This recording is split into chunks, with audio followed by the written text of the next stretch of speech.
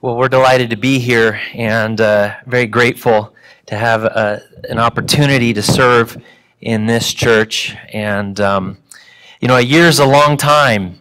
And I can understand how you are getting very desperate that you would choose me. Yeah.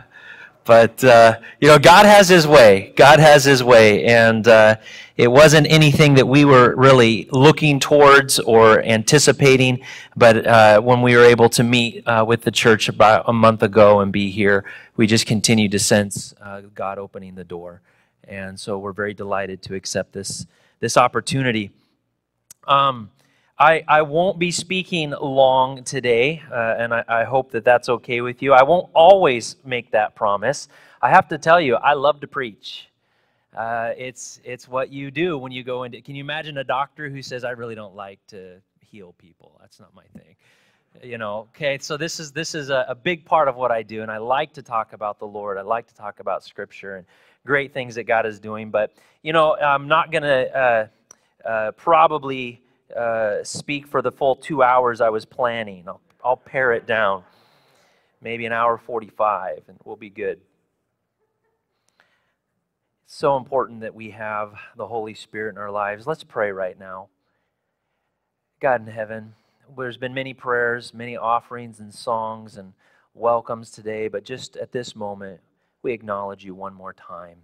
We pray that you would add your blessing to this part of the service, Lord, that you would be the one speaking. It'd be your voice that's heard here today. We've come to honor you more than anyone else.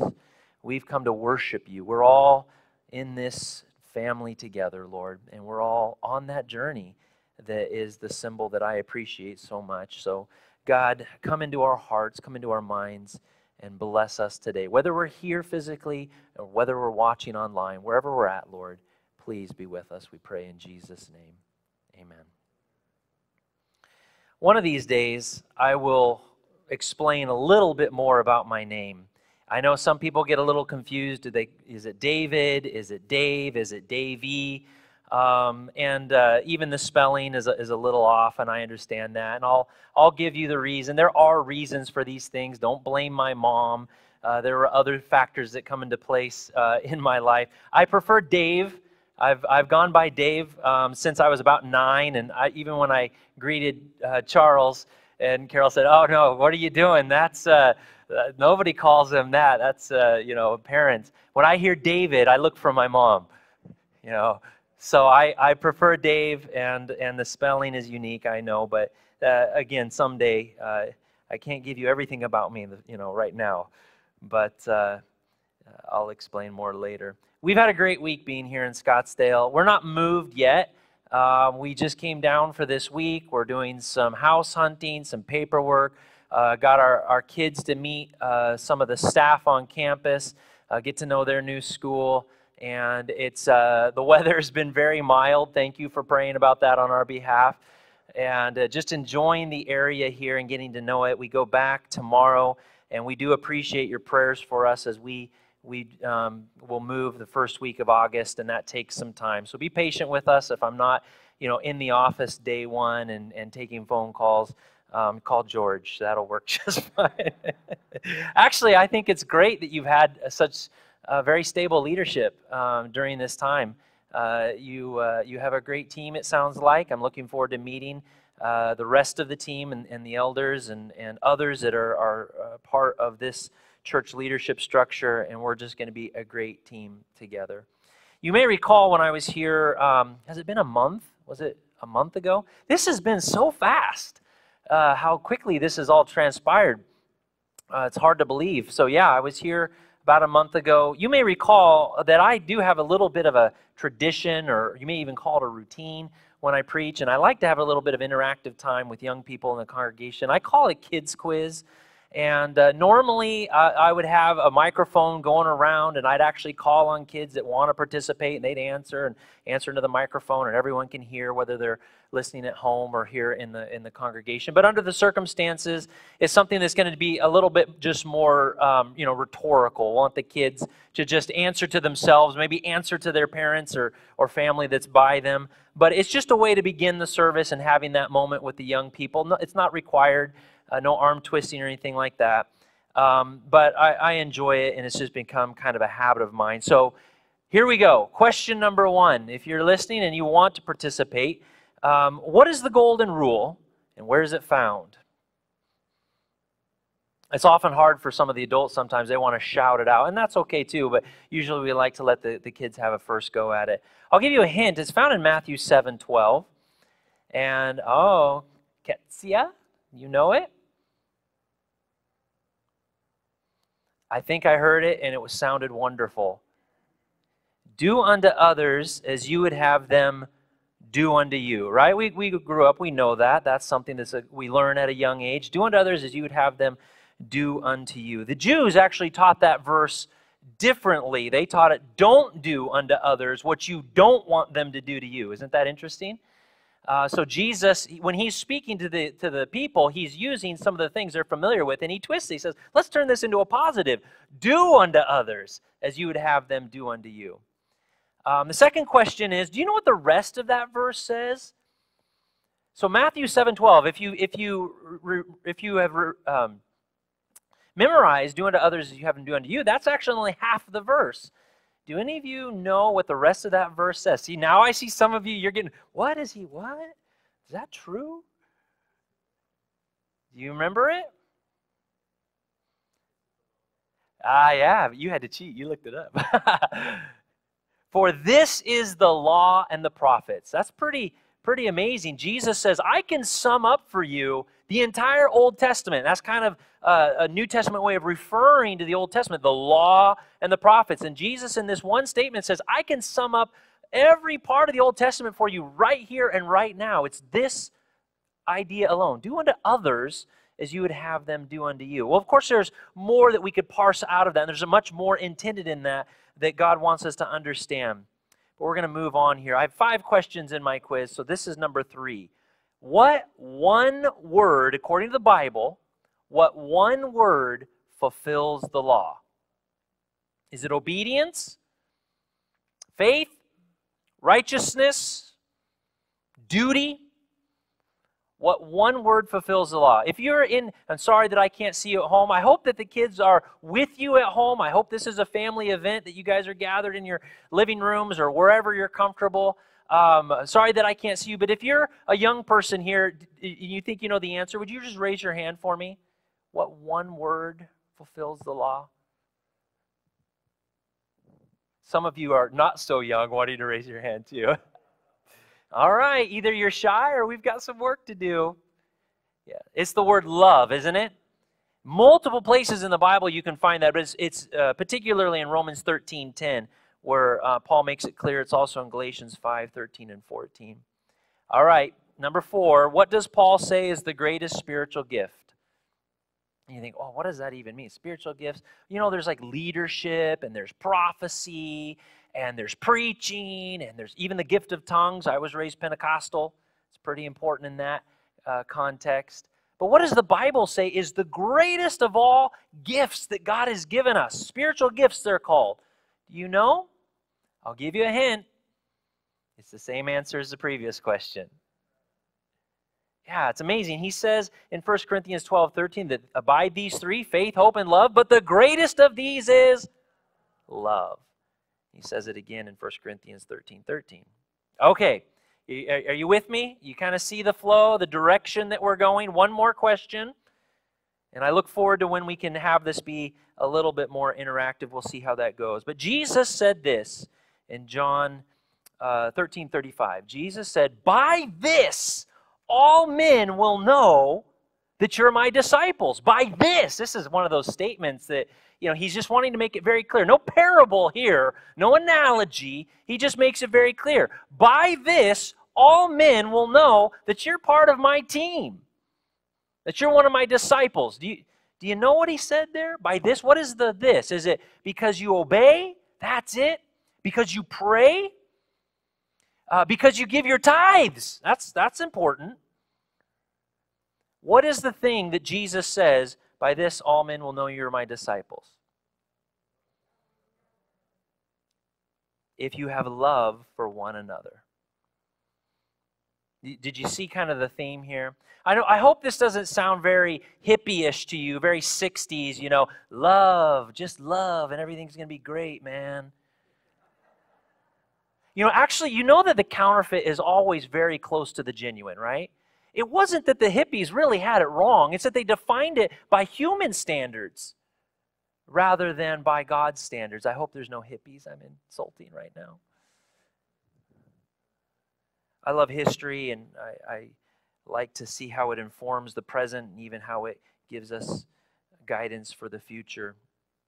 Love is the umbrella that guides all of what we are as a people, as instructed by Jesus. We truly live in crazy times. These are chaotic times, very contradictory times. Things that we thought at one time were very free and open, we're now being told that you can't do these things anymore. I experienced a contradiction, very simple and silly contradiction when we came down here that I just want to share with you. I find it very crazy when you get on a plane and you're flying, and you have all this technology around you, and you're very thankful for that technology because you want that plane to fly right, land right, do everything it needs to do. And they even have the entertainment systems now in planes, you can plug in. You listen to the music and it's clear. You watch the television, you can hear just fine. But when the captain gets on the intercom, or when one of the people, the stewards or stewardess gets on the intercom, you can't hear a thing.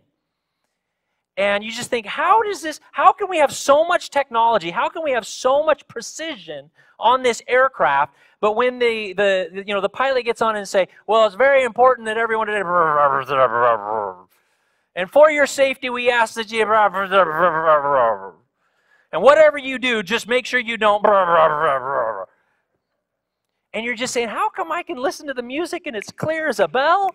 And the television and the videos are just fine, but they can't seem to figure out how to make that system work. Maybe you have better hearing than I, but to me that's a contradiction. How is that possible? So many of these things. Again, that's silly and trite and irrelevant. Where does the church fit today? How do we fit as a people in this contradictory, chaotic, and crazy time? It wasn't too long ago we as Adventists could preach about the chaos of our world just because of seeing the degradation of morals and everything else, but we're just in a whole new level of trying to understand society. Something I never predicted. I don't think many people did. But I have a question for you, and I hope I can illustrate this in a way that makes sense. I'm wondering if you will do a little activity with me for just a moment. And I ask for your participation. If you're watching from home, just humor me maybe. I want you to do something. Would you close your eyes for just a second? Just for a moment. Close your eyes. Now, just for a moment, you may have done this before. Maybe this is the first time. I don't know. But I want you to do something. Picture the perfect church. The perfect church. So, well, what do you mean, Pastor? Do you mean like the perfect, services or the perfect? No, whatever that means to you, picture the perfect church. Whatever that means to you. What does it feel like? What does it look like? What does it sound like? What does it smell like? What does that church do that makes it perfect? All right, come back to me. Hypnotism's over. Come on back. Now, think for a moment and let's just discuss this. What was it in your mind? What was it in your mind's eye or in your heart as you contemplated that? What came to mind? I'm not, just as simply for your own, thinking. I'm not exactly taking polls here today or taking a vote. Was it the music that made it the perfect? Was that where your heart went? That, yeah, man, when the music is just, that's it. Nothing wrong with music, don't get me wrong. Maybe that was your first thing. Was it that the pastor was extremely handsome? Oh, yeah, sorry. Can't help you there. Was it that the church had the modern technology, the strobe light and the fog machine and everything just happening, and everything was just glitzy and glamoury? Was it that everyone was dressed just right? I mean, clean cut, looking sharp, and there were no, outsiders that looked a little shaggy? Was that? Now, you laugh, but, I visit a lot of churches, and Dr. Ramirez, I know you go into a lot of churches, and it doesn't take long when you walk into a church sometimes. You get to experience what their expectations are. Was it its comfort? How clean it was? What makes a church a great church? What are we striving for as a people? What are we trying to create and grow? Was it a loving church? And each of us are going to define that in a different way, how we experience love and what it means. The church is the family of God, the body of Christ, the temple of the Holy Spirit, the bride. There's so many ways in which Scripture speaks about this organization, this movement, this people. But the church is not a building. The church is not programs. It's not a comfortable set of practices that we're used to or maintaining traditions and habits. There's nothing wrong with any of those things. Comfort is fine. Even certain traditions that still have validity or not contrary to Scripture, of course, are fine. In God's church, everyone loves and nobody judges, right? The strong support the weak. The rich assist the needy. It's safe. Did maybe the concept of safety come to any of your minds? It's a safe place. Safe spiritually, safe physically, safe emotionally. It's a people who live in harmony, a little slice of heaven. Again, your mind may have gone in different ways of putting it, in different images. But I would submit to you that we know we are in God's church when it's a loving place that's doing two things. When the saints are maturing and being grown and discipled, and the lost are being found. Now, there's 100 different ways we could put this. There's all different methodologies. There's all different illustrations that Scripture uses and that we could turn to see these. But in my mind, this is the simplest way of harnessing this idea of what the church means to me as I see it exemplified in Scripture. And if you think of any organization, think of a great hospital. What makes a hospital great? It's where patients are cared for and the staff love what they do, right? That's what a great... If you go to a hospital where the patients are all not succeeding and dying and everyone's miserable, you say, that's not the best place that I want my loved one to go when they're sick. Right? I want to go where patients are surviving. And the staff love what they do. What makes a great school? Right? It's where the students are successful and the staff are confident about what they're doing. The two go together, right? You don't want to send your kids to a school where no one seems to be successful and all the staff are miserable. Right? So that doesn't seem right. Even in business, what makes a great business? What makes a business successful? It's when the clients are satisfied and the employees love what they're doing. And you really have to have these two concepts together. The same is true in the church. What makes a great church? What makes it something that God has called it to be? It's where people are finding hope in Jesus Christ, and they're accepting the Lord, and they're feeling the guilt of sin fall off of their shoulders, and they're growing into disciples of Christ. Grow the saints. Jesus did not just seek to save the lost.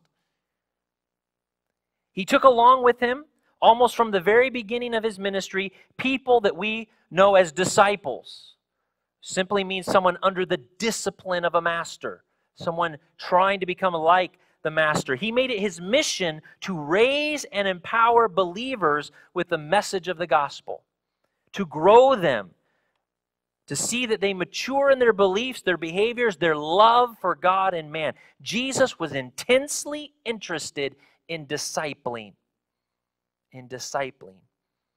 His followers understood this and made this part of their mission in the church. All throughout the New Testament, The authors write about perfecting holiness in 2 Corinthians 7:1. And holiness simply means to be like God. And what was God like? John says he is love.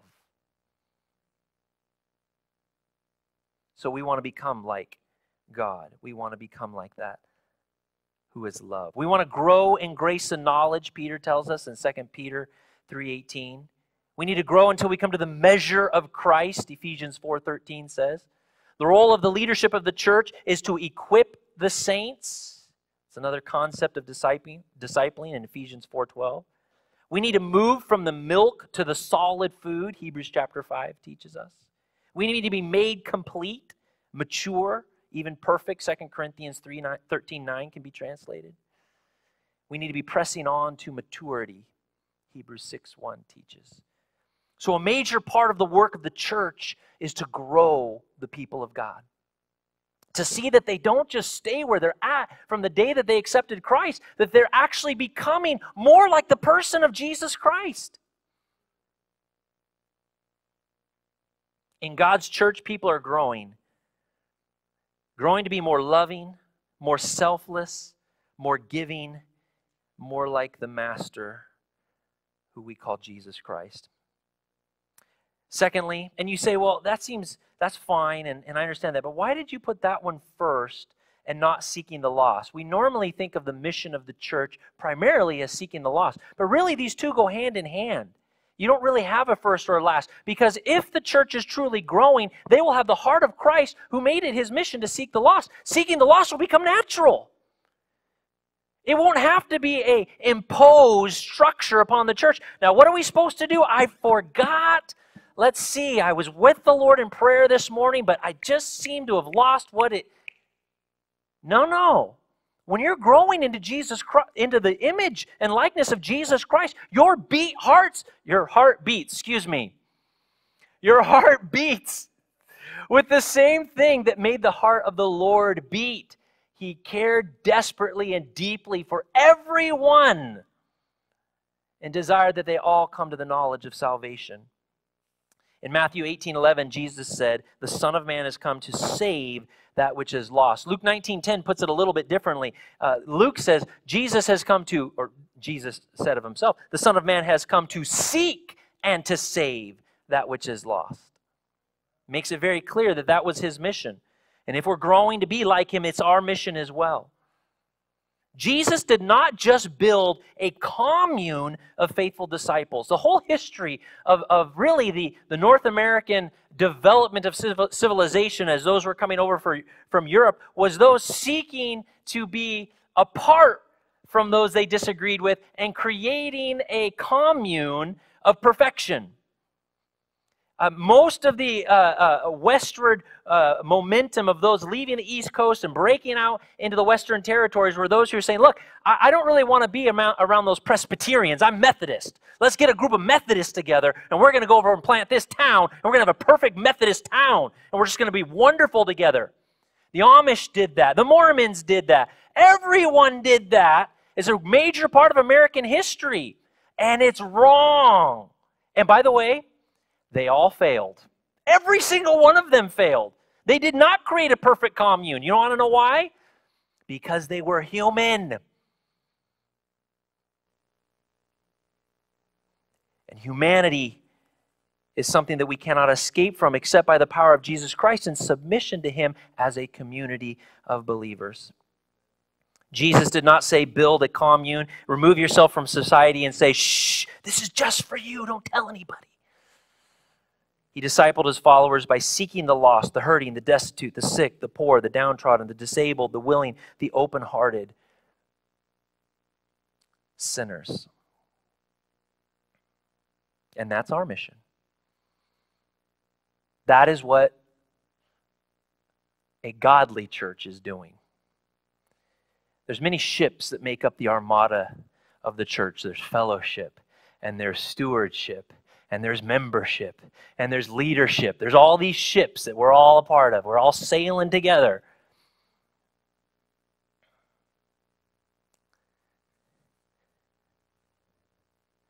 But discipleship is the key aspect that the church is supposed to be fostering. And in so doing, a heart for the lost grows and beats. And we become more like Christ, who died on a cross to show how much he cared about me and you. And everyone who drives, let's see, Scottsdale's on this side, right? Everyone who drives down Scottsdale and everyone in this community that we're surrounded by. And Jesus passed on this two-part mission to the church in his Great Commission in Matthew 28 when he said, "Go therefore and make disciples of all nations." Isn't it interesting that he put that first? Go and make disciples, baptizing them in the name of the Father and the Son and the Holy Spirit. Disciples that have the power and the calling and the name and the image of the Father and the Son and the Holy Spirit imbued within them. And then he goes on to say, teaching them to observe all that I command you, and lo, I'm with you always, even to the end of the age. When you really break it down, that mission is there: disciple and save, teach and baptize. That's what I've exemplified as your Lord and Savior. That's what the Lord did when he came. He raised up disciples, taught them how to break free from the chains and burden of sin, and taught them how to love others more than themselves. When a church does that, that's where I want to be. When you've really learned to love others more than yourself. George read the verse earlier, and I'll close with it here. Galatians chapter 6, verses 9 and 10 kind of encapsulated this idea. Let us not lose heart in doing good, for in due time we will reap if we do not grow weary. So then, while we have opportunity, and boy, let me tell you, at no other time that I've ever been alive and been in ministry is the opportunity greater than right now. People are seeking answers right now. Sometimes in ways we don't appreciate, sometimes through violence and division and things that we just can't understand. But that really is a cry for answers. While we have opportunity, let us do good. That's the offering. Let us offer ourselves. Let us do good to all people. And that certainly is true, and especially to those who are of the household of faith.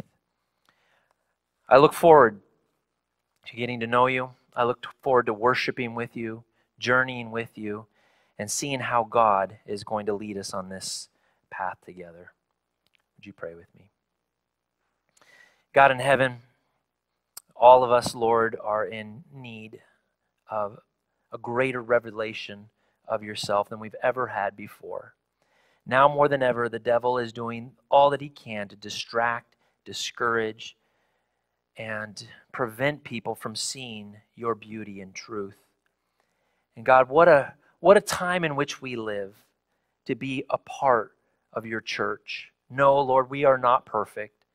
And on this side of the kingdom, what perfection will look like is something far short of what it will look like when you return. But God, we know that through your power, you can raise us up individually and as a people to really love with your heart and to see your mission accomplished in this church, in this school, in this community. Thank you for being patient. Thank you for forgiving us. Thank you for your grace. We pray in Jesus' name. Amen.